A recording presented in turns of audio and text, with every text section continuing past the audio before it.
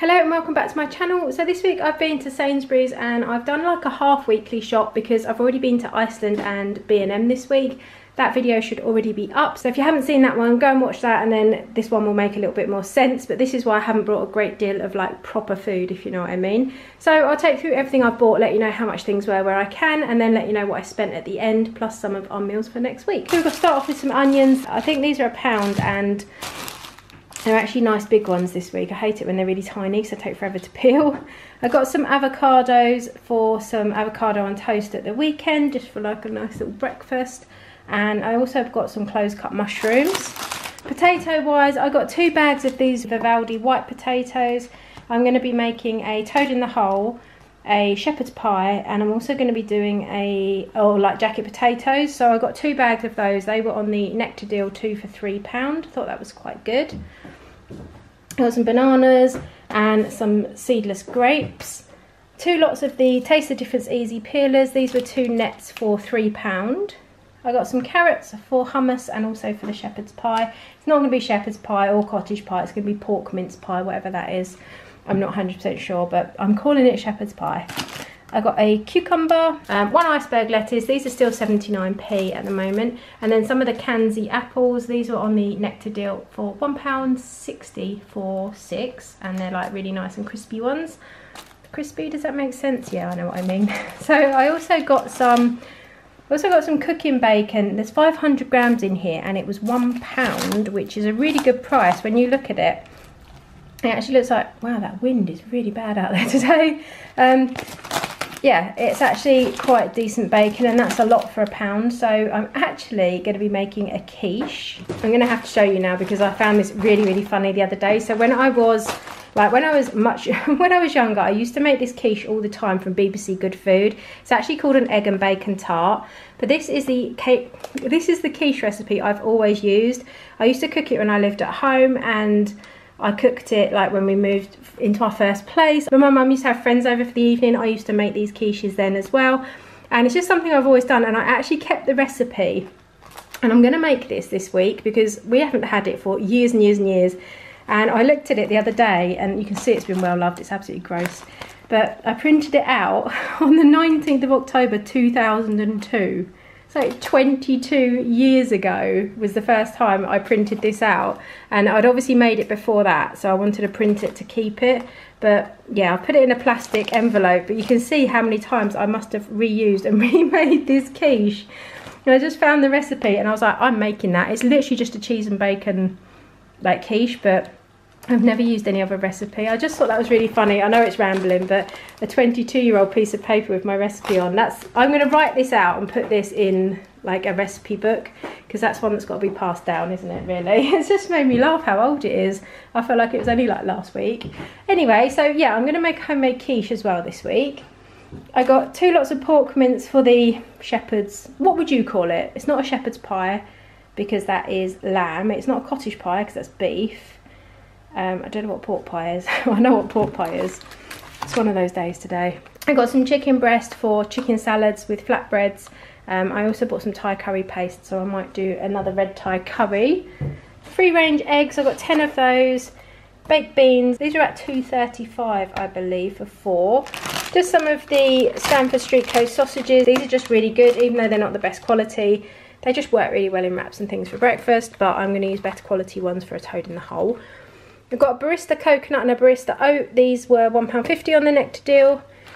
I got the boys one of these each. So I got 1 rice noodles. This is the Itsu chicken ramen. That was £1 instead of £1.85. I got a mac and cheese sriracha chili.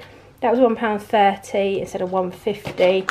And then just a plain mac and cheese. I think that was £1 just for the boys to have at the weekend. Some pickling vinegar because I seem to have a ton of eggs and I've just gone and bought more, but I am making a quiche, so I'm going to need quite a few. So I'm going to make some pickled eggs, obviously. I got 4 tins of soup. These are 62p at the moment and they're actually really nice. So I got 2 spiced lentil and tomato, and 2 tomato and 3 bean. They're really thick and they've got a really nice flavour. I've just got some normal distilled malt vinegar. Can someone tell me, is this what people mean when they say white vinegar? Like, obviously it's white. Well, it's not white, it's clear, but Apparently it's really good for cleaning things. Is this the right one, or have I bought the wrong one? Is this the one you put on chips? Did it have to say white vinegar or not? I don't know. So if you could let me know if I've bought the right one. If not, I'll be putting it on my chips. Red Thai curry paste. I've used this twice in the last couple of weeks, and this is a really good one. It's £2 at the moment, and I think it lasts about 6 weeks once you've opened it apparently as well, so that's pretty good. So I got one of those. I got some toast and jam tea. These are my absolute favourite tea bags. If you have toast and jam tea bag with oat milk, perfect cup of tea in my eyes. It depends, obviously, preferences are very, very different. But for me, the toast, the jam and the creamy oat just doesn't even taste like a cup of tea. It's lovely. £2.30 for those. Cayenne pepper, that was £1.10. I got a tomato ketchup. This one looks really dark actually. I think that was £1.10 as well. And then I got some baking block. This was £1. I just wanted like a margarine to use for pastry and things. We're actually going to make some, what else are we making? Oh, we're going to make some muffins as well, some savoury muffins, and we might make some focaccia. I don't know, I feel like baking, even though I never really bake, but I'm going to do some of that I think at the weekend. So I got some of that. I got some more cheddar cheese because we just go through a lot, especially if we're making things like quiches and jacket potatoes and that. This was on offer, I think it was £4, which works out about £7.50 a kilo. They do, not Pilgrim's Choice, what's the other one? Cathedral City have now brought out a red Leicester and a smoked cheddar as well, which I did see today, and that was on offer in Sainsbury's. So if you're interested in trying those, I am going to be buying some, but I didn't really want red Leicester or smoked this week, so I resisted. But interesting to know that they brought those out. I don't know if I said Peperamis. They were £2 I think on the offer for 5. Cheese strings, £1.25 for 4. So I got 2 of those. I got a hummus, and we've got a little tradition now on a Sunday. We tend to sit down and play some like games and things, board games, and it's actually really nice. Sometimes like all the boys join in, rarely to be fair. Most of the times there's 1 or 2 of them, but we make like popcorn or sausage rolls or peanuts and put things out, and then we just sit and play things like Uno or Monopoly Go, or there's like a 4 square thing game that Steve got for Christmas, or Ticket to Ride, that kind of thing. It's just quite nice for an hour before like dinner time, just to sit while the dinner's cooking and play a game. So why did that tie into hummus? Oh yeah, because I got some carrots and cucumber and we can have some like hummusy dip things.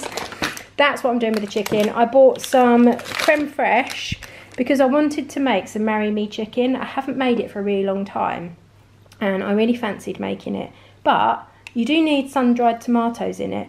£3.30 for a tiny jar in Sainsbury's. I was like, that just seems ridiculous. So I'm either going to slow roast my own tomatoes that I've got in the fridge. If you put them in the oven, oh actually, I bet one of these things does it. I wonder if the air fryer, does my air fryer have a dehydrate function? I reckon I could either air fry or pressure cook on a different setting my tomatoes and almost make them sun-dried, if you know what I mean. They won't be sun-dried, but they'll be like dehydrated. I'm going to have a look, but if not, I'm just going to really low and slow roast some tomatoes until they go really nice and sticky, maybe in some balsamic vinegar or balsamic glaze. I'm just going to make my own. So I'm not paying £3.30 for about that big. It was ridiculous. So I got some of the Smarty desserts. These were $1.75 for 4. Oh, another one of the coconut yogurts. This was £1.85 and you get like 3 portions out of that. I've been loving cooking rice in my pressure cooker, so I thought I would give brown a go. I know it takes quite a lot longer, so I have to adjust the cooking time, but thought brown rice might be nice for a change. Pasta shapes. If you're looking for cheap pasta, this is a really good price in Sainsbury's. If I'm making like a pasta bake or something, then I'll use this pasta, but if I want something more like a carbonara or maybe a spaghetti, I tend to buy like the more expensive one. But this is 82p for a whole kilo, and once you're making a pasta bake it really doesn't make much difference, so I thought that was really good. Got some of these prawn cocktail lentil triangles. Thought we could put those out as well when we have our little game night. Got some hot chocolate and salted caramel hot cross buns, just because they sound so good, don't they? These are £1.50 for 4. They just sound so nice. Chunks of dark chocolate, salted caramel and brown sugar for extra indulgence. So yeah, I thought they looked really good. The muffins we make, usually we make them like they're a vegan muffin, but I'm going to kind of play with the ingredients to see if I can use something instead of tofu, and also less oil, because they do contain a ton of oil. but they also have flaxseed in them. So I bought some milled golden flaxseed. This was £2, and it's great anyway. You can put it in porridges and on salads and all that kind of thing. So I got some of that.